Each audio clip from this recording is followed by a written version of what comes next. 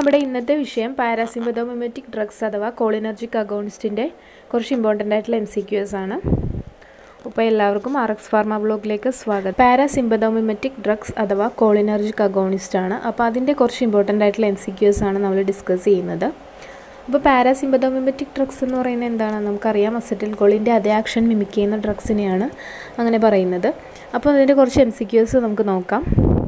First one, അസറ്റിൽകോളിൻ is an ester of. അസറ്റിൽകോളിൻ എന്തിൻ്റെ എസ്റ്ററാണ്? എന്തിൻ്റെയൊക്കെ എസ്റ്ററാണ്? Colin and acetic acid. അപ്പോൾ അസറ്റിൽകോളിൻ is an ester of Colin and acetic acid.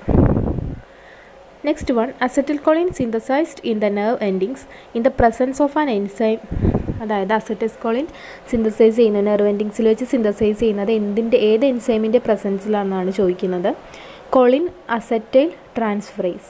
അതായത് അസറ്റിൽകോളിൻ synthesised in the nerve endings in the presence of an enzyme Colin acetyl transferase. Next one, അസറ്റിൽകോളിൻ receptors R മസ്കാരിനിക് and nicotinic. Next one, മസ്കാരിനിക് receptors are located in. മസ്കാരിനിക് receptors locate ചെയ്തിരിക്കുന്നത് എവിടെയാണ്? Autonomic effector cells. Autonomic effector സെൽസിലാണ് മസ്കാരിനിക് receptor cells locate ചെയ്തിരിക്കുന്നത്. Second one, location of M2 കോളിനോറിസെപ്റ്റർ type. M2 means മസ്കാരിനിക് M2 ആണ്. അപ്പോൾ അതിൻ്റെ sub types ആണ് M2, M1, M2 ഒക്കെ. അപ്പോൾ location of M2 കോളിനോറിസെപ്റ്റർ type ഏതാണ്? ഹാർട്ടാണ്. അപ്പോൾ M2 കോളിനോറിസെപ്റ്റർ ടൈപ്പിൻ എവിടെയാണ് കാണുന്നത്? ഹാർട്ടിലാണ്. M2 കാണുന്നത് ഹാർട്ടിലാണ്. Next one, ബെത്തനിക്കോൾ. ബെത്തനിക്കോൾ അഥവാ അതൊരു കോളിനോമിമെറ്റിക് ഡ്രഗാണ് ബെത്തനിക്കോൾ. അത് ആക്ടിവേറ്റ് ചെയ്യുന്നത് ബോത്ത് മസ്കാരിനിക് ആൻഡ് നിക്കോട്ടിനിക് റിസപ്റ്റേഴ്സ്. കാർബോക്കോളും കോളിനോമിമെറ്റിക് ഡ്രഗാണ്. അത് ഡയറക്റ്റ് ആക്ട് ചെയ്യുന്ന ഡ്രഗാണ്. Next one, characteristics of കാർബാക്കോൾ. കാർബാക്കോളിൻ്റെ characteristics എന്തൊക്കെയാണ്? It decreases ഇൻട്രാഓക്കുലർ pressure. ഇൻട്രാഓക്കുലർ pressure decrease ചെയ്യുന്നു. പിന്നെ it exert both nicotinic and മസ്കാരിനിക് effect exert ചെയ്യുന്നു. It is resistant to അസറ്റിൽ കോളിനെസ്റ്ററേസ്. അസറ്റിൽ കോളിനെസ്റ്ററേസിന് resistant ആണ്. അപ്പോൾ കാർബോക്കോളിൻ്റെ കുറച്ച് ക്യാരക്ടറിസ്റ്റിക്സ് ആണിത്. അപ്പോൾ ഇതൊക്കെ ഒന്ന് മനസ്സിലാക്കിയിരിക്കുക. ഇൻട്രാഓക്കുലർ പ്രഷർ കുറയ്ക്കുന്നു. പിന്നെ exert both nicotinic and മസ്കാരിനിക് എഫക്റ്റിനെ exert ചെയ്യുന്നു. പിന്നെ ഇറ്റ് ഈസ് റെസിസ്റ്റൻറ്റ് ടു അസറ്റിൽ കോളിനെസ്റ്ററേസ്.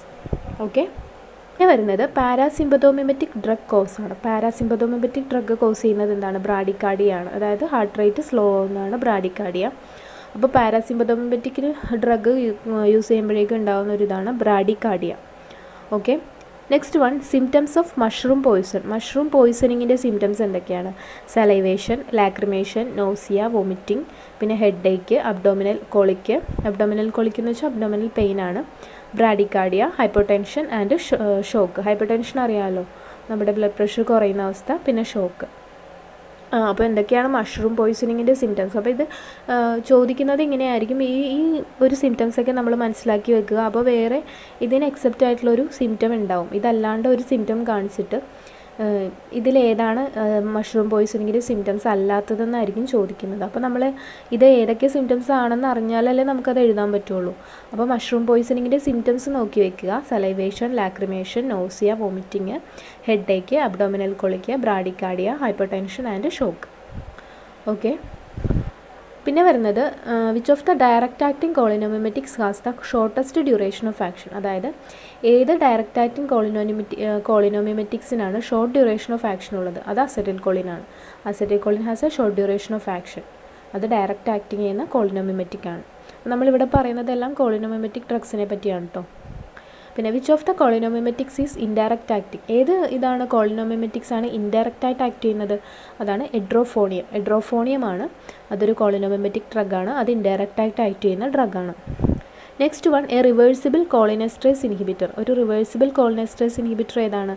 ഫൈസോസ്റ്റിക്മിൻ. ഫൈസോസ്റ്റിക്മിൻ ആണ് എ റിവേഴ്സിബിൾ കോളിനെസ്റ്ററേസ് ഇൻഹിബിറ്റർ. പിന്നെ വരുന്നത് which കോളിനോമിമെറ്റിക് used in the treatment of glaucoma. ഗ്ലോക്കോമയ്ക്ക് use ചെയ്യുന്ന കോളിനോമിമെറ്റിക് ഏതാണ്? പൈലോകാർപ്പിൻ.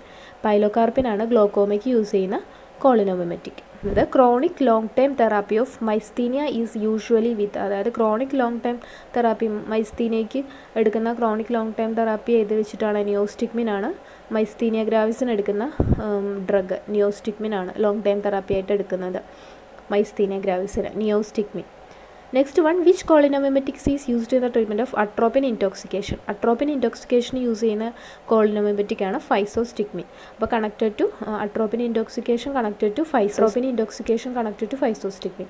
അപ്പോൾ ഇതെല്ലാം നിങ്ങൾ ഇപ്പം ഇപ്പോൾ ഒരു drug glaucoma connected to pilocarpine, അതുപോലെ തന്നെ മൈസ്തീനിയ ഗ്രാവിസ് കണക്റ്റഡ് ടു നിയോസ്റ്റിഗ്മിൻ, പിന്നെ എന്താണ് atropine intoxication connected to physostigmine. അങ്ങനെ ഓരോ ഡ്രഗ്സിനെ പറ്റിയിട്ട് തരം തിരിച്ചൊന്ന് കണക്ട് ചെയ്തിട്ട് പഠിക്കുക. അപ്പോൾ MCQs ലെവലിൽ കോളിനോമിമെറ്റിക്സിൽ നിന്ന് എങ്ങനെ ചോദിച്ചാലും നമുക്ക് എഴുതാൻ പറ്റും. അത് ചാനൽ യൂസ്ഫുൾ ആയെങ്കിൽ നിങ്ങൾ മറ്റു ഫ്രണ്ട്സിന് ഷെയർ ചെയ്യാനും എൻ്റെ ചാനൽ സബ്സ്ക്രൈബ് ചെയ്യുക.